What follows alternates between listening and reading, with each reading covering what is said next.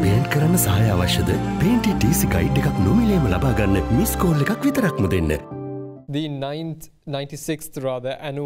56th annual meeting of the Board of Governors of the Asian Development Bank is scheduled to be held from the 2nd to the 5th of May. The Foreign Affairs Minister will represent President Ranil Wickremesinghe at the annual meeting of the ADB's Board of Governors. According to the Foreign Ministry, the Minister will deliver a statement at the Governor's business session on the 4th of May among interventions during the period.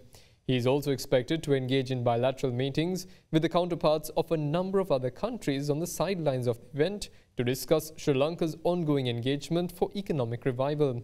The annual meeting is a high-level event attended by around 4,000 participants, including ministers of finance, governors of central banks, senior officials of the major global banks, companies and other media.